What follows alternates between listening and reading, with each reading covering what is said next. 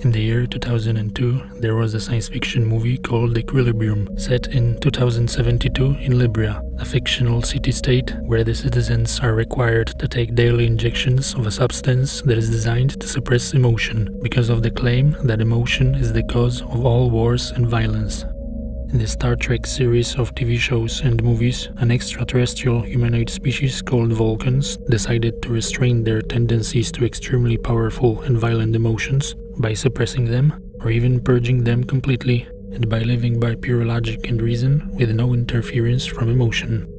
Why am I mentioning it? From the previous videos posted on this channel so far, one might get the impression that emotions and feelings are enemies of clear, rational reasoning. But would it even be beneficial for humans if rational reasoning was devoid of any influence of emotions? Would it even be possible for the citizens of Libya to live a normal life? Well, in reality, the relation between emotion and reason is a bit more complicated.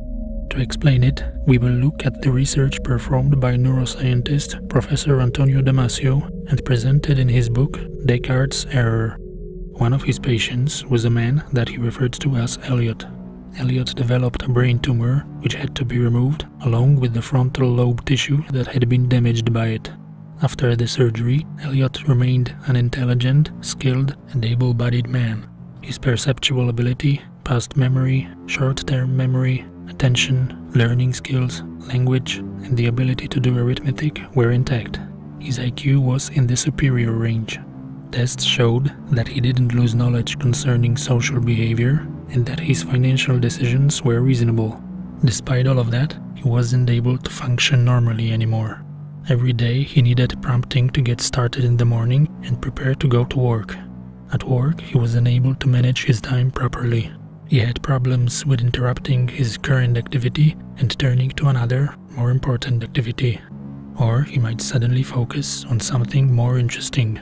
He could suddenly turn from sorting documents, a job that he was supposed to do, to carefully reading one of those documents for the rest of the day.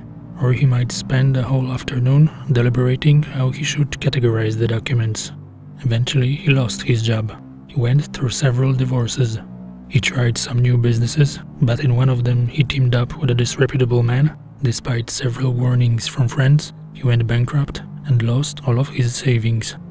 He was an intelligent man, acting stupid and ignorant, unable to decide properly, especially on personal and social matters, and not learning from his mistakes.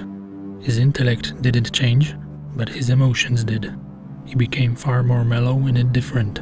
He did not display sadness, no impatience, no frustration. He displayed anger only rarely and in swift outbursts, after which he quickly returned to calm neutrality. Topics that once had evoked a strong emotion no longer caused any reaction, positive or negative. Even when describing his own tragedy, he was emotionally detached, as if he was a dispassionate, uninvolved spectator. Another patient of Damasio participated in an interesting scene. Damasio suggested to him 2 alternative dates of his next appointment, both just a few days apart from each other. The patient began to consider which of the dates is better. He began to list reasons for and against each of the dates: previous engagements, proximity to other engagements, possible meteorological conditions, and many more. He had been calmly and fruitlessly comparing costs and benefits of various options and possible consequences. After the better part of half-hour, Damasio finally suggested to him that he should choose the second date. The patient then promptly and calmly agreed and immediately ended this fruitless analysis.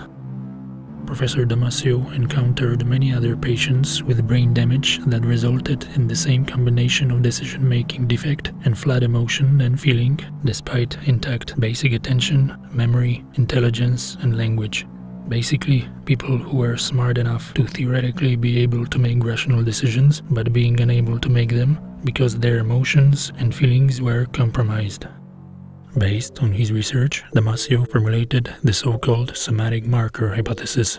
According to the hypothesis, we do not make a detailed analysis of every aspect of the situation, every available option, their current and future rewards and losses, changes over time, results of different nature, new possible scenarios that result from other scenarios, and so on. Instead, possible options are marked with emotions. When outcome that is being judged as bad comes to mind, we experience an unpleasant gut feeling as mental and/or bodily sensation. The feeling marks that what comes to our mind. This brings our attention to it and may lead us to reject the negative course of action and choose from among other alternatives. Positive somatic marker brings our attention to outcomes judged as positive and may lead us to choose from among them. We end up with a reduced number of options to which we can apply a deliberate and conscious analysis.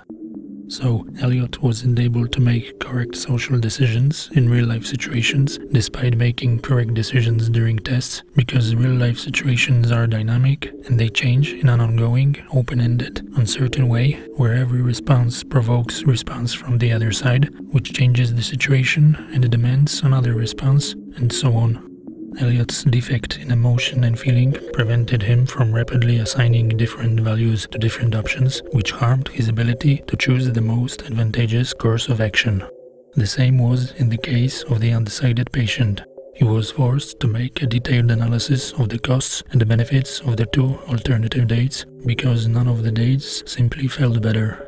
He also didn't feel that this entire scene he had been taking part in is embarrassing, or that he is wasting his own and other people's time. Somatic marker can work not only overtly, creating a perceptible feeling, but also covertly, outside consciousness. It can do it via signals occurring below our awareness, for example, by changing the behavior of certain neuron groups, and in result, inhibiting the tendency to act or enhancing the tendency to withdraw. When we intuit a solution, emotion can also hide the knowledge used in reasoning. It delivers the conclusion so directly and rapidly that knowledge doesn't even have to come to mind.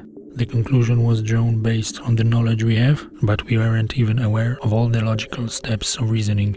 And the quality of the decision depends on the knowledge we have and how we have reasoned about it in the past. Those covert unconscious processes become the source of intuition, something that allows us to arrive at the solution without consciously reasoning toward it. And this mechanism of intuition, which covertly discards useless options, allowing only useful to appear in consciousness, works not only when thinking about social or personal problems, but in any other field that requires creative thinking and problem solving, like, for example, science. Those unconscious processes can arrive at conclusions and, based on those conclusions, guide our behavior by emotion long before we become consciously aware of those conclusions. This was displayed in a certain experiment where a group of people participated in a gambling game in which they chose cards, one at a time, from 2 red decks and 2 blue decks, with each card carrying a monetary payoff or loss. Some red cards provided large payoffs, others carried large losses, and the expected value of the red decks was negative. Some blue cards provided moderate payoffs, others carried small losses, and the expected value of the blue decks was positive. Players had to evaluate their options and select strategies through trial and error. It turned out that the players were able to consciously understand the underlying structure of the game after about 80 cards and report a hunch about the red decks after 50 cards. But these same players started to avoid red decks long before they arrived at their first conscious hunch, typically after only about 10 cards. They also showed physiological symptoms of stress, like sweaty palms, in response to red cards at precisely the same time that their behavior began to change. So, as you see on all of those examples, emotion not only can help effective rational reasoning, but it can even be required for it. So, the Vulcans from Star Trek and citizens of Libria, after getting rid of any emotions and feelings, wouldn't even be able to normally function. Without emotions, most probably they wouldn't even care about maintaining their emotion-free society. But when emotions and feelings related to our attitudes, values, convictions, likes, dislikes become so precious in themselves that they need to be protected, then we fall under the influence of mechanisms like motivated reasoning and countless other biases that make us defend against all reason and logic. To prevent that, one should be aware on which side of the emotional force one's thinking is at a given moment, at the side where it helps rational thinking, or at the side where it harms it.